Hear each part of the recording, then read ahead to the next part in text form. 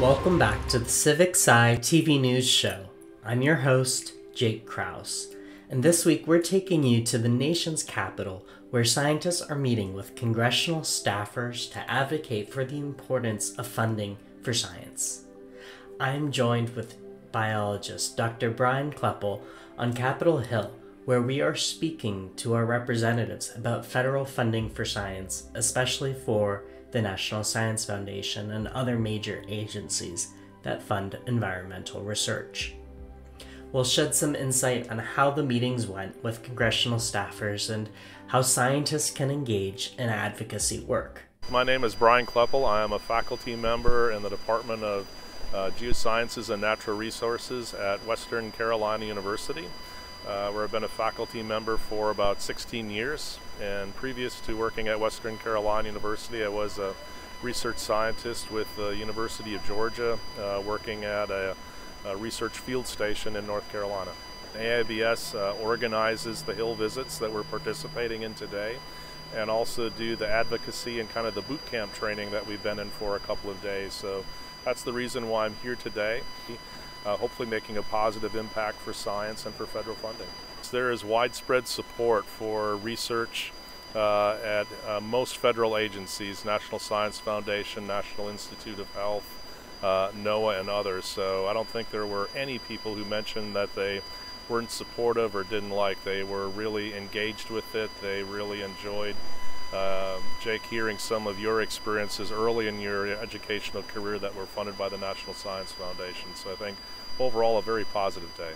Yeah, I mean, and we've met with Democrats, Republicans across the aisle, and both sides I was really encouraged to see were supportive of funding National Science Foundation and other science agencies. What are some of the challenges that you expect with this meeting, and what are we hoping to get across here?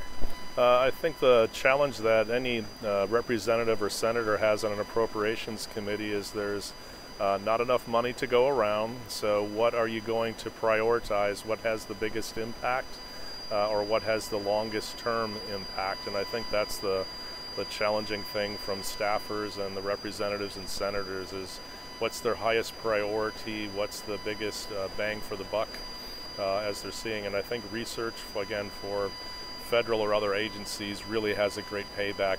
The investment that's made by our tax dollars, by the public funds, really result in jobs, education, more stable environment, business opportunities, patents coming from things that scientists are discovering or building or making are really positive. It's not enough just to do the science.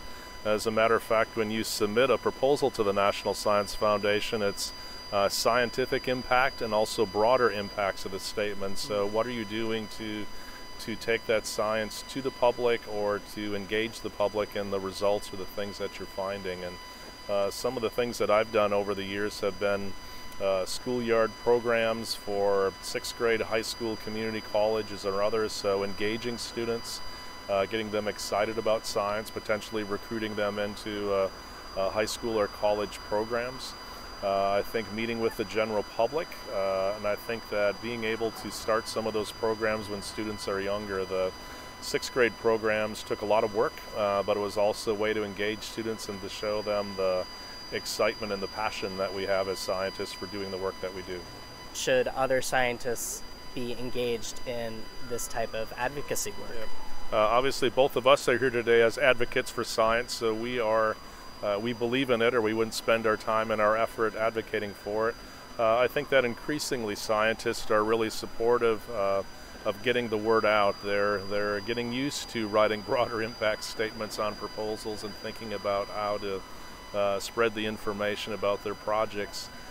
Some people are better than others as far as the tools that they have available, websites, public interfaces, speaking engagements, electronic media, social media are all great tools to be able to use to get the word out. Thank you so much for watching the CivicSciTV News Show, and we hope to see you next time.